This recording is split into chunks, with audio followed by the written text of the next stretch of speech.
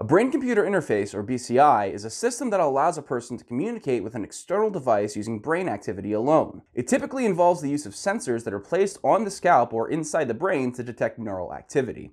A computer program then translates this activity into commands or signals that can be used to control an external device. BCIs are being developed for a wide range of applications, including assistive technology for people with disabilities, gaming, and brain-controlled prosthetics.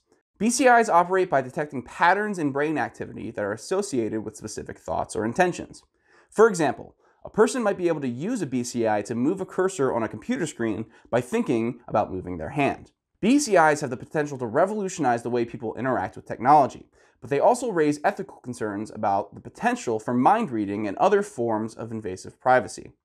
Further research is needed to fully understand the potential and limitations of BCI, but we see a bright future ahead for this technology.